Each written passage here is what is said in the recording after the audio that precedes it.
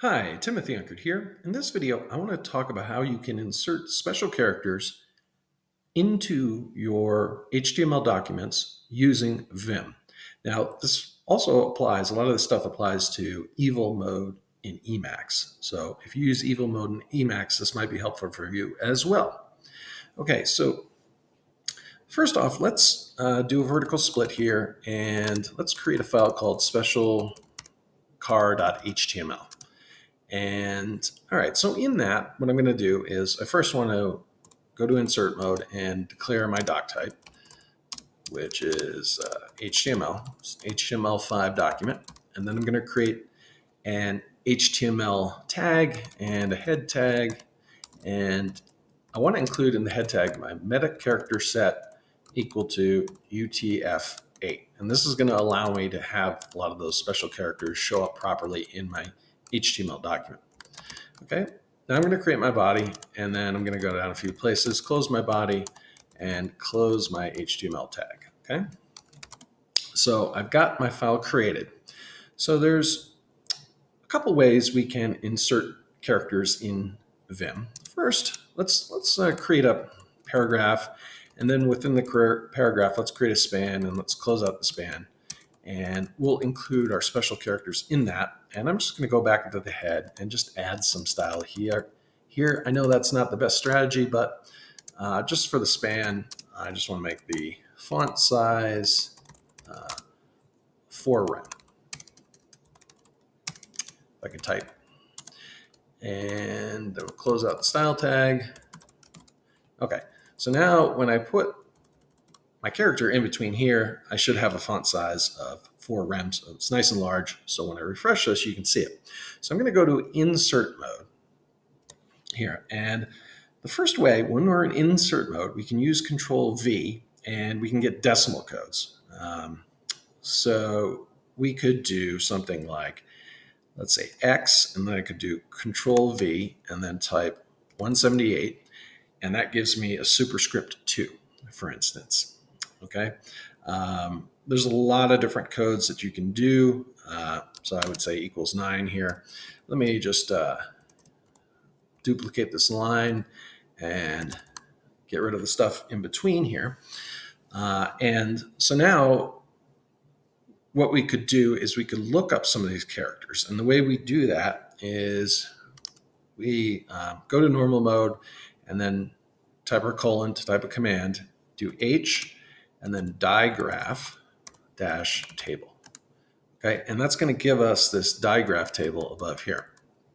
And you'll see we have the decimal code and the digraph code. We'll get to the digraph code in a minute, but let's go down and just take a look at this decimal code and find a cool symbol that we want. Keep going down. Okay, so maybe we want to do the yen sign, okay? So if I want to do the yen sign, I'm going to get back here by doing Control WJ, get down here, and what I'm going to do is go to insert mode, do Control V, and then the code for the yen is 165, and that's going to give me the yen symbol. Now if I escape and write this file, what I'm going to do is I'm actually going to pull up this file in the browser. So let me just go to my Linux files here. And I'll go to specialcharacter.html and open it up. And you can see, because I made the font size large, we have x squared equals 9, and then the yen sign, okay? All right, so let's go back up to this window. So let me escape out of here, do Control WK to get back up here. And we can go down, we can keep looking at some of these signs. So let's find something that's interesting.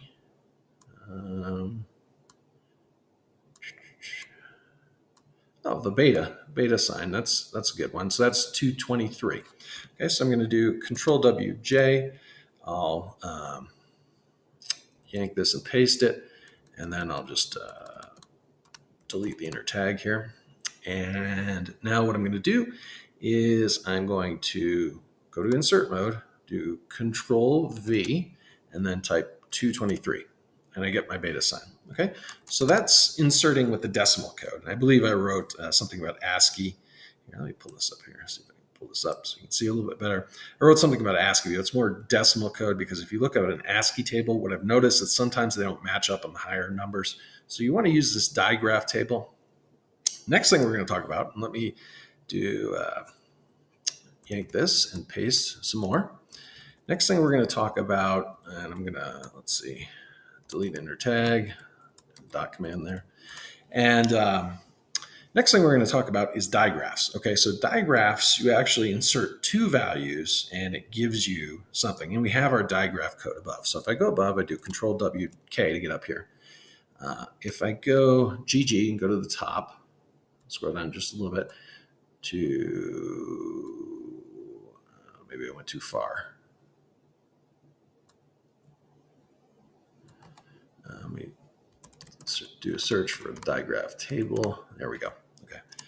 So if I go to this digraph table, you'll see that we have the decimal code, the hexadecimal code, and then the digraph code. Okay. So one thing that's cool about digraphs, let's go back down here, do Control WJ, is I can do a lot of common fractions. Okay. So what I could do is I could go to insert mode. Instead of Control V, to get a digraph, I do Control K, okay? And then what I'm going to do is 1, 2, and that's going to give me 1/2, okay?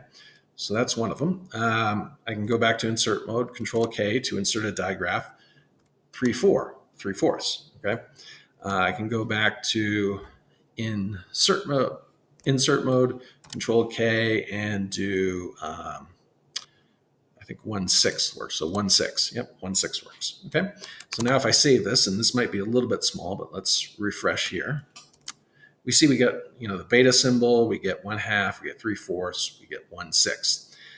Another thing we can do, and I'm kind of jumping around here. Let me do yank, yank, paste. I didn't sleep that well last night, so sorry if this is a little out of order.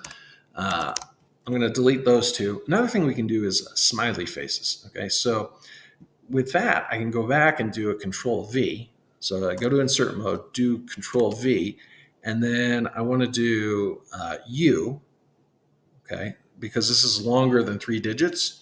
So these you have to look up online. So U and then 1F600. Nope, sorry. Insert mode, Control V, capital U, 1F600, enter, and I get a smiley face. Okay, so that's a capital U. And let me go Control WL, go over to this window here, and let's just make that a bit larger and bring it over here. And if you see down here, if I type a U, that gives me, actually, just resize this. So if I type a capital U, I'm able to have a value of up to 8 number of characters. If I only type the U, it's only 4 characters. Okay, so I'm trying to think of a good one that's 4 characters. Let's go here. And 4 character one, let's do the upside down question mark decimal value. So in Spanish, you have an upside down question mark. So upside down question mark decimal value.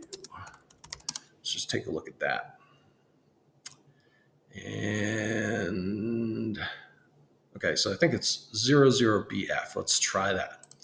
Okay, so again, this is showing you can look a lot up online. So I'm going to do Control I and then Control U and then, or Control V rather, and then a lowercase u and then 00BF.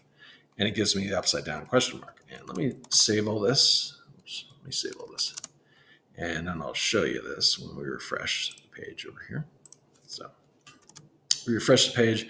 We've got the smiley face and then the upside down question mark there. Okay, so you get a lot of the digraphs up here. You can just do, again, that command is H, a space, and then digraph table. And you can also do, for help, you can do also HI, I believe it's underscore Control V, and then digit. Yeah, and see, I'm doing tab to have it autocomplete here. But if I do that, then I can go through the documentation here. And that's where you notice I copied this table here onto the Markdown document that I'll provide a PDF and a link to the description about this as well.